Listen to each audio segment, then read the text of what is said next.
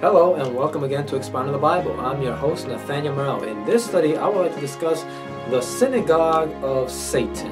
The Synagogue of Satan. What is the Synagogue of Satan and who belongs to the Synagogue of Satan? A synagogue is a church, as it were. That's the Jewish terminology for saying church or meeting house, place of worship. So the Bible talks, there's two places in the Bible that talk about those that come from the Synagogue of Satan. We want to look at who are those and why does the Bible call it the Synagogue of Satan? What is this, some mysterious cult, underground tunnel, mysterious place that's plotting the downfall of mankind and the rise of the Antichrist? Is this what the Bible's talking about, or is it more plain, broad terms of beware of those among us that may be on the wrong path and are agents of Satan to try to get us off the right path to follow in their wrong path towards perdition? Let's see what the Bible says about this. Let's open up your Bibles to the book of Revelation. The book of Revelation. Let's go to the book of Revelation chapter 2. Revelation chapter 2 and the book of Revelation. This is where we are going to find the terminology of Synagogue of Satan. Is only found twice in the Bible, and it is here in Revelation chapter 2 and in Revelation chapter 3. We're going to look at both of them, but let's look at Revelation 2 first. So let's look at Revelation chapter 2 and verse 9. See what it says. And here is God giving messages through the Apostle John to the 7 churches of Asia. Now these 7 churches are very interesting. One by one, God tells them of the things that they're doing that He likes, and then He reproves them, as it were, and tells them the things that they are doing that He doesn't like. Now these churches, they were 7 literal churches in Asia, but these churches could also have a symbolic application in terms through the history of God's church, God's movement throughout Earth's history. When Jesus came down and established the Christian religion through His 12 apostles, all the way through the Dark Ages, all the way through the Age of Enlightenment and the Great Awakening of the United States and Europe, all the way till today and the end of time in the future, these churches have applications, and they represent also segments and parts of God's church throughout history. They also have an application for us today. When you look at the things that God is reproving them and saying where they must work on, they have application to us today. We're not going to dwell deep into these churches, but if you want to find out more specific on what these churches are about, you can go to EG Bible School, YouTube on EG Bible School, and type in EG Bible School. You have Pastor Darren Tinsley there. He's in the middle of doing a Daniel Revelation prophecy seminar sermons, and you can find his sermons on the 7 churches of Revelation. They're right there if you so desire to look into that. But right now here we have the church of Smyrna, and in Revelation chapter 2 and verse 9, God says to them, "I know thy works and tribulation and poverty, but thou art rich." So they are in tribulation, they are in poverty, but they are rich. What does that mean? That means just like when Jesus said, sell what you have and give to the poor, and you'll have riches in heaven. So these people were persecuted. They were kind people. They helped. They gave alms to whoever needed help. They helped the needy, and they were in poverty. But because of their kindness and their generosity, they were rich in heavenly riches. And it says, "I know the blasphemy of them which say they are Jews and are not, but are of the synagogue of Satan." So here we see the synagogue of Satan, people who call themselves Jews but are not, and God here says they speak blasphemy and belong to the synagogue of Satan. So what exactly does that mean? Is God telling John to the 7 churches that those who aren't Jews, those that are Gentiles, belong to the synagogue of Satan? Is that what's going on here? It can't be. It'll be a contradiction to the Bible, and we'll see why. And it'll be absurd, because most, if not all, of the 7 churches in Asia were mostly people who were Gentiles. It wasn't, this is not a letter to the Jewish community per se. These are letters to the church in Asia that are predominantly Gentiles who have converted from their heathen, pagan way of religion to the Christian religion.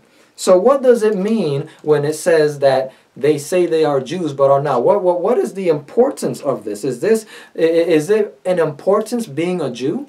Is that what it's saying here? Well, let's go jump with me to Romans. Jump with me to Romans. Romans chapter 2. Romans chapter 2. Let's go to Romans chapter 2 and verse 28 through 29. Is it really important for you to be a Jew to have salvation? Because that's what the Jewish people believed. That's why they did not like and they persecuted the apostolic Christian church, because the Christian church taught that you don't need to be a Jew to receive the promises of God. You don't need to be circumcised to receive the covenant of God. All you have to do is accept Christ as your personal Lord and Savior and accept His grace, His blood for the forgiveness of sins, be baptized under His name, and it doesn't matter if you're Jew or Greek, bond or free, from the seed of Abraham or Gentiles, you are all one in Christ and grafted all into that tree. That's why the Jews, from the Jewish church, the chief priests and scribes, they persecuted the apostolic church. They persecuted the first Christian, early Christian church, because they taught to them, the Jews held to the concept that you had to be a Jew in order to receive the blessings of God. If you were a Gentile, no, God is not going to save you. But the Jews were supposed to be God's favorite people, God's people on earth, and they were circumcised according to the law. And anything contrary to that was considered blasphemy. So let's see if the Bible is actually saying that you need to be a Jew, you need to be circumcised, you need to be of the line of Abraham in order to obtain the promise. If not, then you belong to the synagogue of Satan. Let's see this. Let's go to Romans chapter 2 and let's read verse 28 and 29. Paul says, "For he is not a Jew which is one outwardly, neither is that circumcision which is outward in the flesh, but he is a Jew which is one inwardly, and circumcision is that of the heart in the spirit, and not of the letter, whose praise is not of men, but of God." So Paul here says that God is asking not for circumcision in the flesh. That is not what God is asking. Now God is asking for circumcision of the heart. Christ died on the cross. Now salvation, the gospel, is open to all the world. It's not just for the Jews, it's for the Greeks and for the other Gentiles as well. The gospel does not discriminate. You don't have to be a Jew to be saved. No, you could be as you are, a Gentile who believes in Christ and converts from his pagan religion and accepts the grace and mercy of Christ. Christ wants you to be circumcised, not in the flesh, but your heart. Is your heart circumcised? Are you a Jew? Are you a Jew? Not a Jew which is one outwardly, neither is that circumcision which is outward, but a Jew inwardly. Are you a spiritual Jew?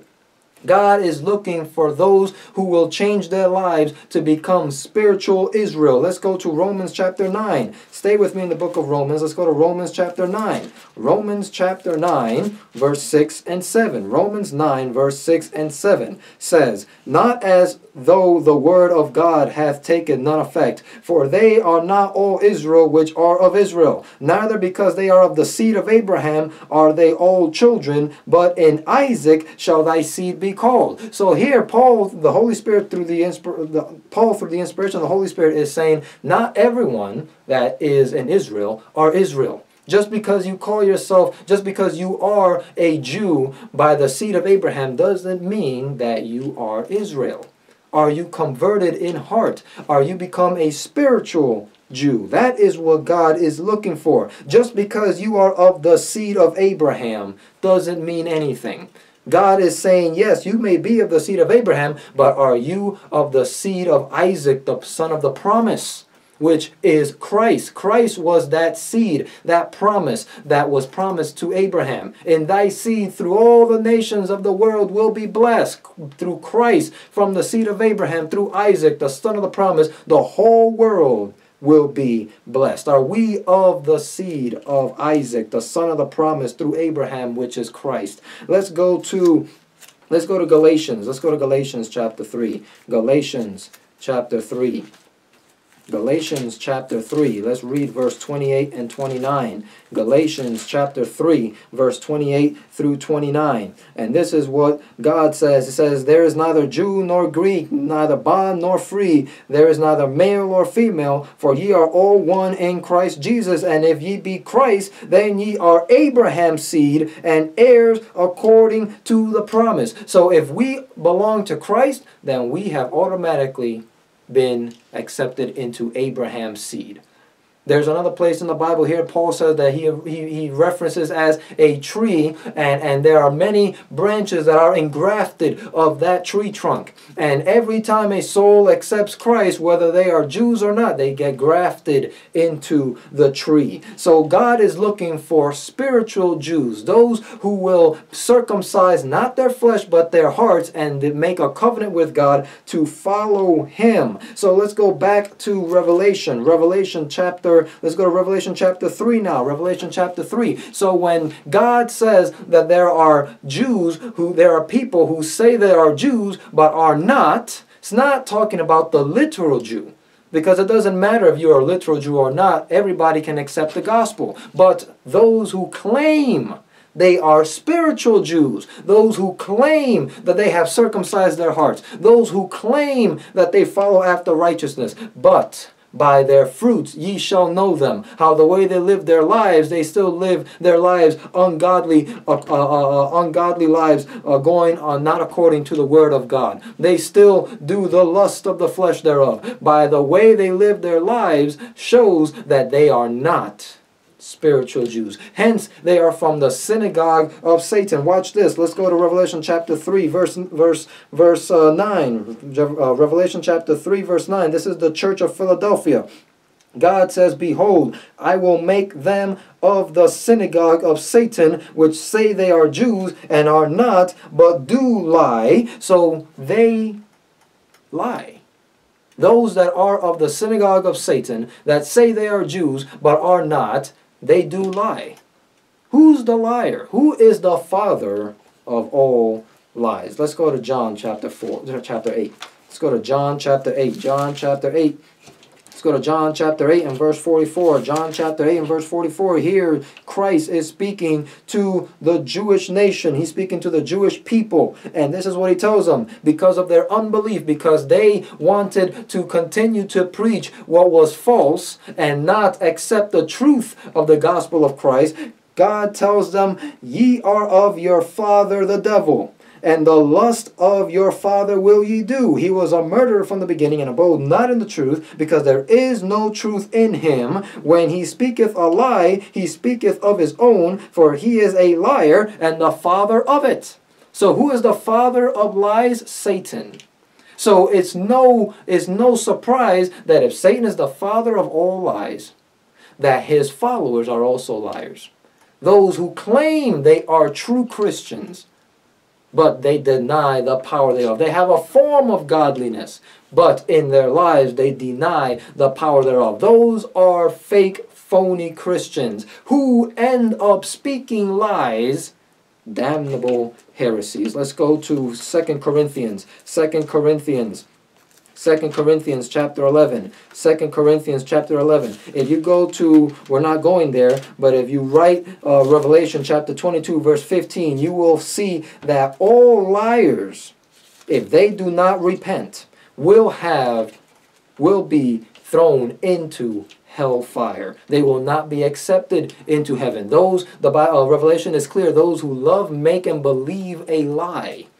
When you make a lie, you believe the lie, you end up repeating the lie, you preach the lie, you end up going into false heresy, and you accept one lie, you cherish that lie, is going to make you accept another lie, and another lie, and another lie, until in the end, when the gospel, the truth of God will be preached throughout the whole world, you will not believe it, because you love the lie that Satan, through his false ministers, his false doctrines, have been teaching, and you have accepted. So when the truth comes, you will not believe it. You will persecute it. because you have accepted the truth. Because you have accepted the lie. Let's go to 2 Corinthians. 2 Corinthians chapter 11, verse 13 through 15 says, "For such are false apostles, deceitful workers, transforming themselves into apostles of Christ. And no marvel, for Satan himself is transformed into an angel of light. Therefore it is no great thing if his ministers be also transformed as ministers of righteousness, whose end shall be according to their works." So here it says that apostles, though they may appear as apostles of Christ, they could actually be apostles of the devil. And ministers who look and profess to be ministers of God could actually be ministers of the devil. Satan can mimic and counterfeit the things of God. Satan himself can transform himself as an angel of light. So how are we going to know the difference? How are we going to know who are the true from the counterfeit? Who's from God and who's an agent of Satan? By their fruits ye shall know them, the Bible says. How do they live their lives? What do they preach? The Bible says, to the law and to the testimony, if they speak not according to this word, it is because there is no light in them. Do they preach the Bible, the truth of Scripture, line upon line, precept upon precept, or do they just take one little verse of Scripture, or maybe half of Scripture, and make their whole theory on that half of Scripture, but then when you look at other parts of the Bible, it contradicts what they are saying? That's how the way false doctrine begins.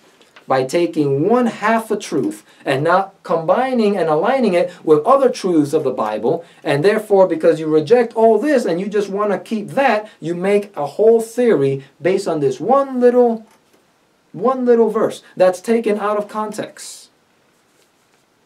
A false doctrine could always be distinctly identified, because those who study the Bible and study precept upon precept, line upon line, and the truth of God could find out this is not according to what Scripture says. Scripture never contradicts itself. Let's go to Matthew chapter 24. Let's go to Matthew chapter 24, highly prophetic chapter. Matthew chapter 24. Matthew chapter 24 and verse 24. Jesus says, "For there shall arise false Christ and false prophets, and shall show great signs and wonders, insomuch that if it were possible, they shall deceive the very elect." So here Jesus says, be careful. There's going to be people who say they're Christ. They're going to draw crowds on them. Satan could transform himself as an angel of light and be as Christ himself. He's going to mimic Christ, and the whole world will believe that is Christ. But for those who study the Bible, they know the truth of God's word, and they know Christ is not going to appear in that way. But for those who are oblivious to the Bible truth, they will accept this grand delusion of lie. It's a big lie that Satan has in store. He will have his ministers do great signs and wonders. So how are we going to know what's a miracle from God and what's a miracle from Satan?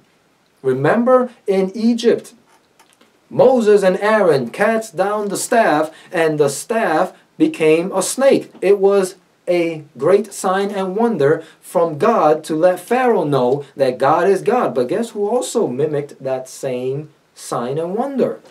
Pharaoh's magicians, satanic people used by the devil, and they also cast their staff and counterfeited the great signs and wonders. So Satan can do signs and wonders too. He can do miracles too. But how do we know which was the true and which was the counterfeit?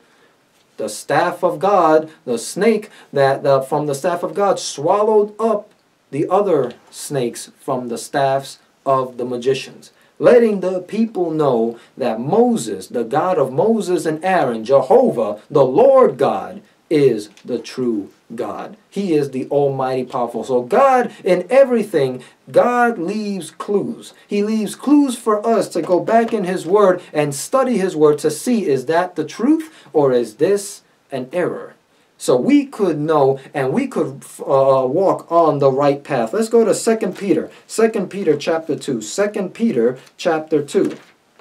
Come with me to 2 Peter chapter 2 and verse 1. 2 Peter chapter 2 and verse 1. And Peter says, "But there were false prophets also among the people, even as there shall be false teachers among you, who privily shall bring in damnable heresies, even denying the Lord that brought them, and bring upon themselves swift destruction." So Peter says that in the church, in the world, there are going to be false prophets, false apostles, false ministers, agents of the devil, who appear as angels of light. They appear as spiritual Jews. They appear as converted individuals. They appear as people sent from God. But what they speak, their damnable heresies, and how the way they live their lives, what they teach, their doctrine shows that though they say they are spiritual Jews, they are not. They do lie. They come from the synagogue of Satan. They are being used by Satan, whether they know it or not. They are agents of Satan, preaching damnable heresies. Paul says there will be wolves in sheep's clothing that will spare not the flock. This has been happening throughout the history of God's church, and it will continue as the end of time draws near. Paul says to Timothy that in the end times there will be people who will not hear the truth. They will forsake the truth to hear after fables and deceits. People who want to hear lies, and Satan has his ministers ready, dressed as ministers of Christ. So you are ready to accept it, and they are going to speak damnable heresies and speak lies, but using the Bible, but taking it out of context and rigging the Bible. But you are going to believe it. Many people will believe it because they themselves are not grounded in Bible truth. And they will forsake the truth and accept the lie. And when a true minister of God comes preaching the truth, they're going to persecute him. Because they've already fell in love with the lie. They have believed the lie. They don't want to forsake the lie. That they will not accept the truth. And because of that, they will be lost. That's why we have to judge all teachings by Scripture. There will be damnable heresies that will be in the church. Now, what are some of these damnable heresies? What are some of these false doctrines that come from the synagogue of Satan? There are I wrote down 7 points, points of doctrine that I believe are false doctrine according to the Scripture. We have dealt with some of these before, and they're prominent in the Christian church. They're prominent in the Christian church, and some are even making their way up to prominence in the Christian church in general. The first point of doctrine is the teaching that Jesus is not God. There is an ideology, a concept that is teaching that Jesus is not God. They say, well, he's a divine being. He may have godly powers, but he's just a son of God. He is not God. They deny the concept of the Godhead, which the Bible teaches are 3 separate individuals in one Godhead. One God, but 3 individuals. It's almost like saying one family, my family, Morel. One family consists of 5 individuals, mother, father, myself, and 2 brothers. And these 5 separate individuals make up one family called Morel. It's the same thing with the Godhead. Well, when we see that in Scripture, baptizing them, Jesus says baptizing them in the name, not names. If it would have been baptizing them in the names, it would have been saying one person manifesting himself into 3 beings, which we know is not true. But in the name, meaning each individual name of the Father, the Son, and the Holy Spirit. 3 individuals.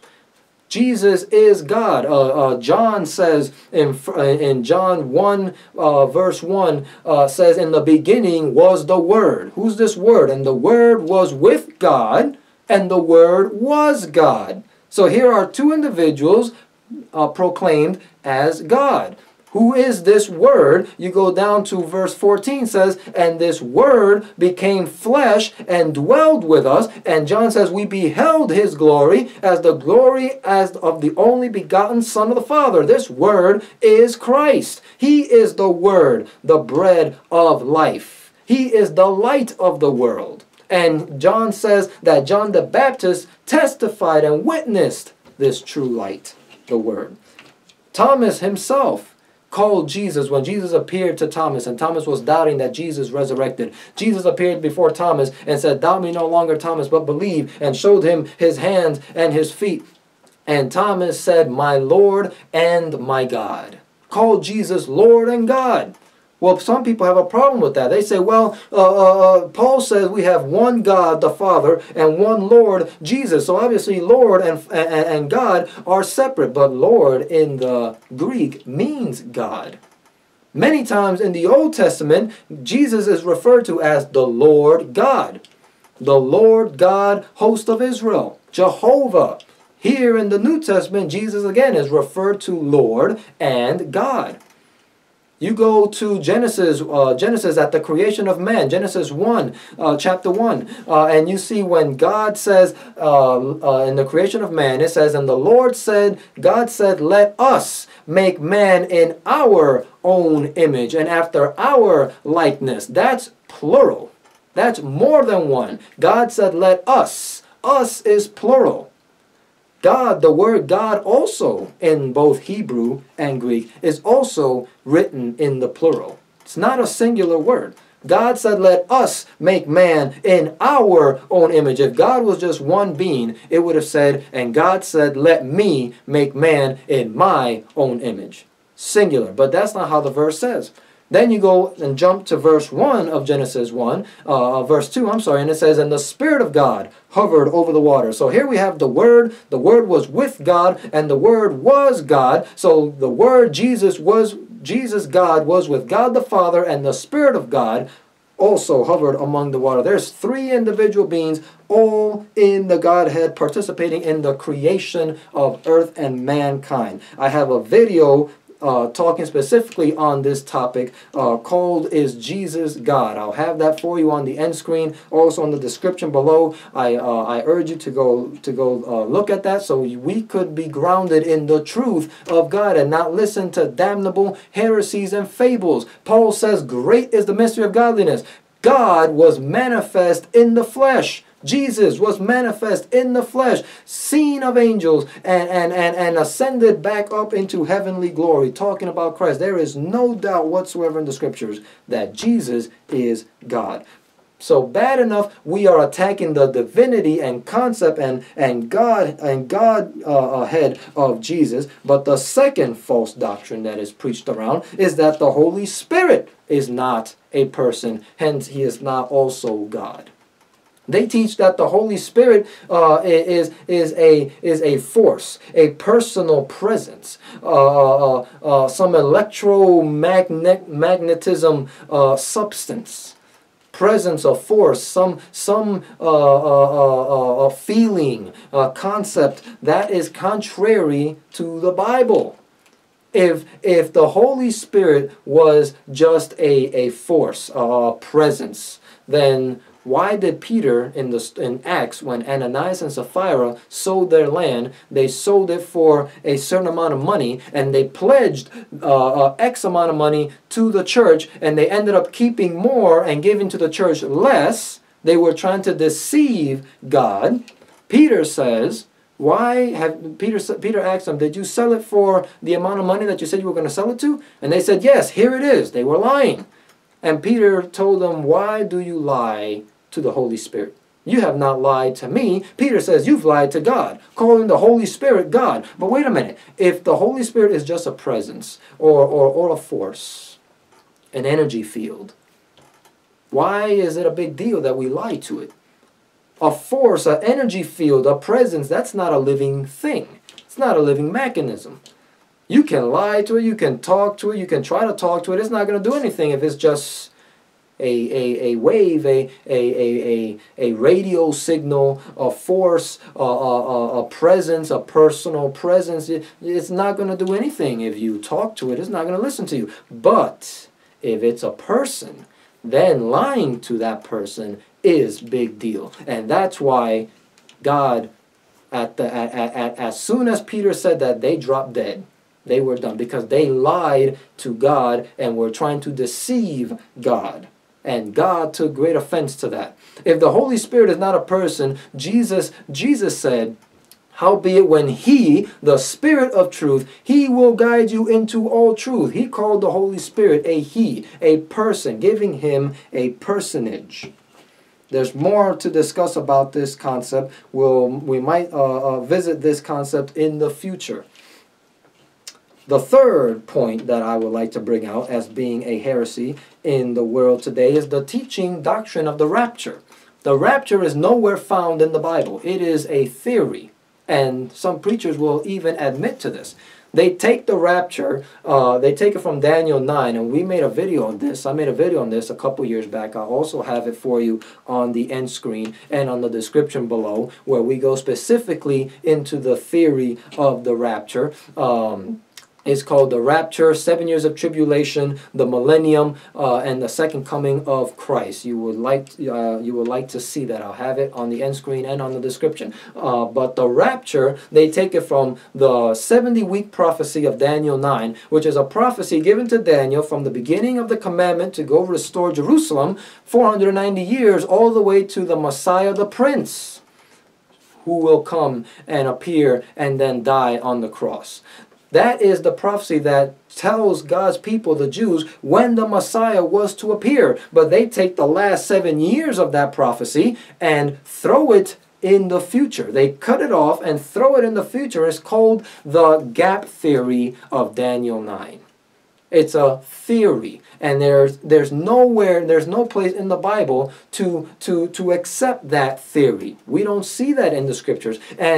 And very funny that in the original prophecy of Daniel 9, Christ was supposed to appear in the last 7 years of the prophecy, but according to the rapture, Christ doesn't appear, the Antichrist appears. So they swap Christ, they put the Antichrist in the last 7 years, and they don't even run it consecutively. They chop it up and then send it to the future, when the Bible doesn't give no indication of any such thing. The Bible teaches that Jesus will come in His second coming, and those who are His will suffer persecution. They will not be raptured into heaven before a great tribulation. No, God's people will pass through great tribulation. That's why John in Revelation is able to see the saints of God dressed in white. And he asks, who are these? And God says, these are those that pass through great tribulation. And because they have stood firmly to the commandments of God and the faith of Jesus, they are now in heaven. The rapture is nowhere found in the Bible. The fourth concept that is a heresy and widely believed in Christianity is the belief of hell and life after death. Now, this is something that we just dealt with some weeks ago. I'll put it for you on the description and on the end screen. We made a video called Hell, Heaven or Hell, Where Do We Go? What Happens to Us When We Die? And we found out that there is, from the Bible, there is no burning hell at this moment. When you die, you do not go to heaven, nor do you go to hell. The Bible says that when you die, the dead know not anything. The dead praise not God. Their thoughts perish. You stay in the grave, waiting until Christ comes to resurrect us. And those that are dead in Christ will be resurrected and be taken up to immortality and be taken up to heaven. And those that died in outside of Christ, that died in Satan because they believed his lies, will be sadly destroyed at hellfire. They will be judged. Judgment day will come, and they will know why they are not in heaven. It's a very sad thing, but people believe in this doctrine. Why? Because they do not study God's word. Nowhere in the Bible do we see that there is hell or people when they die going to heaven. If when we die we go to heaven, then why does Paul say that at the last trump, when Christ returns in his second coming, the dead in Christ shall rise first? But wait a minute. I thought the dead in Christ are up in heaven. So if the dead in Christ are in heaven, then why is Jesus coming? Why, when Jesus at his second coming going to resurrect the dead that died in him? Makes no sense. It is not biblical. The fifth point of doctrine that is a false heresy, and a damnable heresy too, is the theory, the teaching of once saved, always saved. That is something prominent amongst the Christian churches. The belief that, oh, you can just come to Christ as you are. Just accept Christ as your personal Lord and Savior. Lift up your hands high towards heaven. You are saved. But then you can go walk out of church and live an ungodly life, but it doesn't matter. You've been saved. That was the teaching of the Nicolaitans. The Nicolaitans, which we read in Revelation amongst the seven churches, Christ says this is a teaching, a group of people that he hates, because it's a damnable heresy. The belief that you could live whatever lifestyle you want and still be saved in heaven. I'm sorry, that's not how the way grace works. That's not how the way God works. He doesn't work like that. So how does God work? God works by convicting you of sin. And then you fall on your knees and you confess your sins. God will be faithful and just to forgive you of your sins. And just as he told the various people that he has healed, especially the woman caught in adultery, he told her, go and sin no more. You were a woman living in sin, living in adultery, but now go. God says, Christ says, I forgive you of your sins. Change your life. Do not go back to living the same way. And she changed her life around and followed Christ. That is what we ought to do. To believe that you can live your life however you please, not following the commandments of God and living contrary to the principles of God, but still be saved. That is a deceitful lie by the devil. Comes from the synagogue of Satan himself. And those who teach this are his agents, are those who are Jews but are not, but they do lie. And sometimes people don't know that they're preaching this heresy. That's why we must show the gospel truth to the world and preach it in love, in the love of Christ for this sin-stricken world. I did a video on that, a study on that, on the once saved, always saved doctrine. I'll have that for you on the end screen and on the description below, should you want to go and look into exactly how the Bible combats that teaching. The sixth point that I would like to mention that is a damnable heresy in the church is that the commandments of God were nailed to the cross and done away with. We hear all the time, oh, we are not under the law anymore. We're under grace. We're under the grace of God. We don't need to follow the law. If we live in a lawless society, just imagine the chaos that that's going to bring. We need the law of God. It's the hedge that keeps us safe in his word. So if the law is done away with, lend me your wife. I want to be in a relationship with her. No, that's committing adultery. That's going against the law of God. Oh, it's going against the law of God. But you just said the law was done away with. So I could lie now, and God is okay with it because the law has been done away with. Thou shalt not lie. We don't need that anymore. So I can lie, and God will still accept me. No, you can't be a liar. Liars will not be accepted in heaven. But you said the law is done away with. I don't need to honor my father and my mother. I could kill and commit murder and commit adultery. I could bow down myself to another God, have mercy. Because the law of God has been done away with, according to what some Christian ministers are saying. So, what is the deal here? The command, there was two laws. There was two laws when you look at the nation of Israel. One law was the Mosaic law, the law of Moses with all the ordinances, and the other law is what James chapter 2 calls the law of liberty, the whole law, which is the 10 commandments. One of those laws was nailed to the cross. Which one? Colossians 2:14, blotting out the handwriting of ordinances which was against us, nailing it to his cross, Paul says. Which law contained ordinances? not the Ten Commandments. The law of Moses contained ordinances, which Paul says was a law contrary to us. That law Jesus nailed to the cross. And even Moses himself, when he finished writing the law, said this law will be a witness against thee for thy rebellion against God.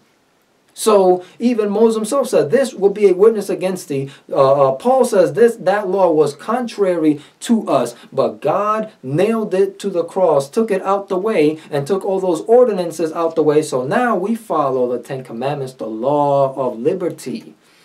What is sin? If there's no law, then there's no sin. Sin is transgression of God's law, 1 John 3:4. So if there's no law, then there's no sin. And if there's no sin, we can live however we like, and we can go to heaven in sin and still committing sin and abominations because there's no law. So I could be a fornicator and a drunkard, and I could be committing unrighteous deeds, but guess what? There's no law. There's no law. I am under the grace of God. God will save me. That's another point. If there is no law, how could there be no grace? Grace is only around when there's a law. How so, you may ask? Well, let's take a more practical example. You're driving in the highway. The highway has a speed limit. That's the law of the highway. If you go beyond that speed limit, then you're breaking the law. The police stops you. And if the police stops you, it's because you are guilty of breaking that law, speed limit. You have sinned. You've transgressed and broken that law. But guess what? If the cop decides and say, you know what? I'm going to give you a warning. He just gave you grace. The policeman just gave you grace. But the policeman couldn't give you grace unless you broke a law, which means there had to be a law around. If there was no law, if there was no speed limit, then you can drive how fast you like and you can pass the police at 200 miles an hour and he ain't going to do anything about it. Because, hey, there's no law. So there's no need to give grace because there's no law. But if there is a law and you're guilty of breaking that law, then guess what? The police can either say you're guilty of death, the wages of sin is death, but the gift of God is eternal grace through Jesus Christ our Lord. Eternal life through Jesus Christ our Lord, through the grace and blood of God. That if we confess our sins, 1 John 1:9, He is faithful and just to forgive us of our sins. If you want grace, it's because there is a law. You cannot have no law but grace. Grace only works when there's a law. So the commandments of God are still with us today. In fact, the saints that will be saved in heaven, according to Revelation 14:12, will be those that keep the commandments of God and have the faith of Jesus. Jesus says, if you love me, keep my commandments. Seventh point of doctrine, last but not least, is the misconception that the Sabbath was changed from Saturday to Sunday. 99% of the Christian world worship on Sunday and keep Sunday as the day of rest. But nowhere is that found in Scripture. Nowhere do we find God changing the day. Whatever, they say, well, we keep Sunday because Jesus resurrected on Sunday. Well, where is that a commandment in the Bible that we should now keep Sunday as a day of rest? If it's not a commandment of God, then why are we doing it?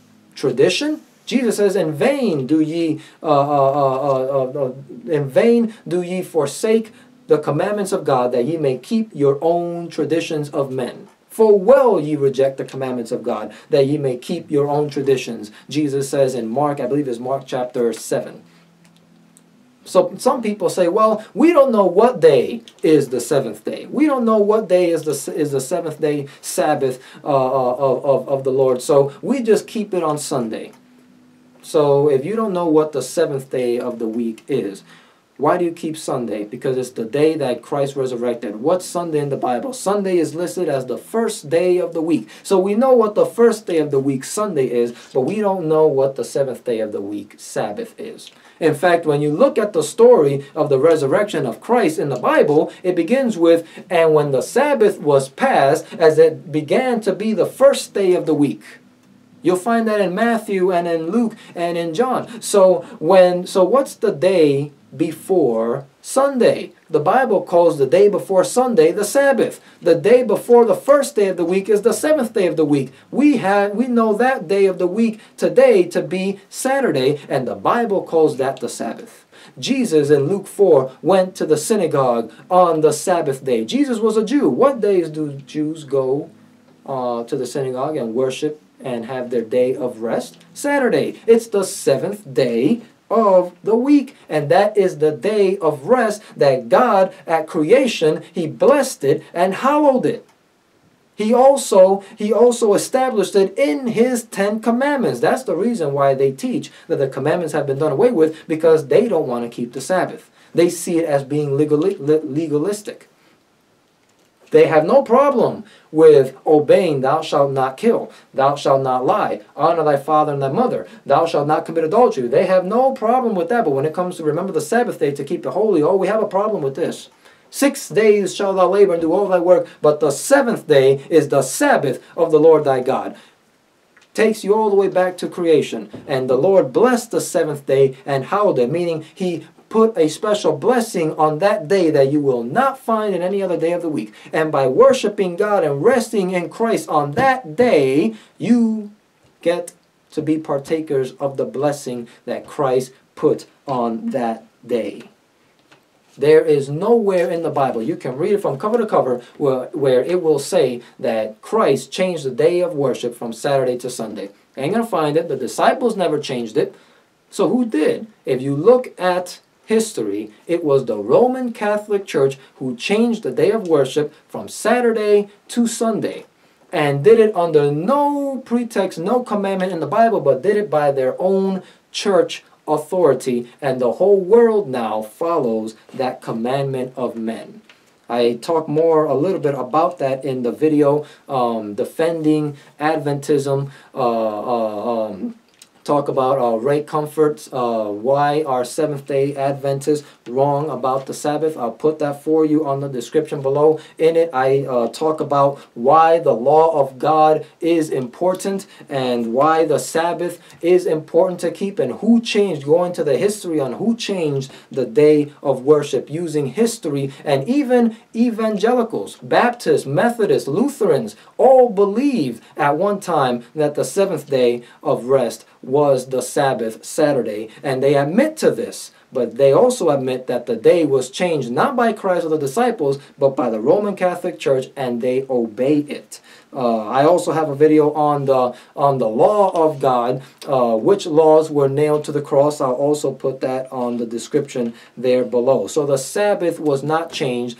It is still on the seventh day, Saturday. And these are just some of the doctrines, the damnable heresies that Satan has brought up. There are more. There are lots more, but we don't have time to discuss it here. Let's go to 2 Timothy. Let's go to 2 Timothy. 2 Timothy chapter 4. Let's go to 2 Timothy chapter 4. 2 Timothy chapter 4. Well, you know what? Let's jump with me to Jeremiah. Let's go to Jeremiah. Jeremiah chapter 5. Jeremiah chapter 5.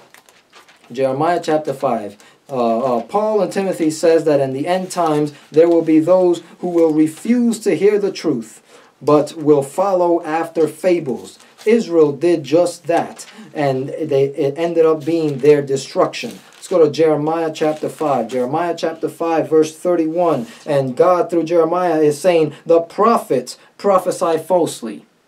Prophets are prophesying falsely, and the priests bear rule by their means, and my people love to have it so. And what will ye do in the end thereof? So God is telling Israel, you love to hear lies. You're accepting the lie, accepting the truth. You have people who are of the synagogue of Satan giving you lies, and you are drinking that Kool-Aid. You love the lie, you've accepted the lie, you even, may I say, you vote for the lie. And then when the truth comes, oh, he's a conspiracy theorist, or he's a danger to society. But it's because we have loved the lie. We have loved the lie so much that we will accept it no matter what and reject the truth. Let's go to 2 Timothy. We close here. 2 Timothy 2 Timothy chapter 2. 2 Timothy chapter 2. 2 Timothy chapter 2 and verse 15. 2 Timothy chapter 2 and verse 15. That's why we have to study, the Bible says, to show thyself approved. A workman that needeth not to be ashamed, rightly dividing the word of truth. The Bible is truth. God is a God of truth. Deuteronomy 32 verse 4. God is not a God of lies and deception. He is a God of truth. Jump to chapter 3 verse 16 says, all scripture is given by inspiration of God and is profitable for doctrine, for reproof, for correction, and instruction in righteousness. Those ministers who come from the synagogue of Satan, if they are not preaching the word of truth, it is because there is no light in them. The Bible, the word of God, was given to us so we could identify what is truth and what is error. And when we see the truth, we walk therein in the right path. And we get more light as God gives us light, and we accept the light of God, the truth of God, and we enter into his glorious day of rest. We will be saved if we follow the truth of God. So, the synagogue of Satan, Jews who say they are, people who say they are Jews, but they are not, are those who clothe themselves as sheep. But in reality, by what they speak, by how the way they live, they are living an anti-godly life. They speak deceits, and they are, whether they know it or not, are being used by Satan from his synagogue to preach damnable heresies that they will try to deceive even the very elect. That's why we must be grounded in the word of truth, in the word of God, so we could preach the truth of God, the gospel, through the whole world and tell the wonderful news of the Savior, of the life of God. And then when that happens, God says the end will come, because everyone will have an opportunity to hear the truth. And it is now up to them. Do they accept the truth, or do they believe the lie of the devil? And those that believe the lie of the devil will be lost. But those who accept the truth of God will be saved. So that's what I wanted to look into today. Thank you for watching this video. If you like this video, please press like. Also, don't forget to subscribe. We are also on Facebook at Expounding the Bible. Until then, this is your host, Nathaniel Merle, saying, have a blessed day.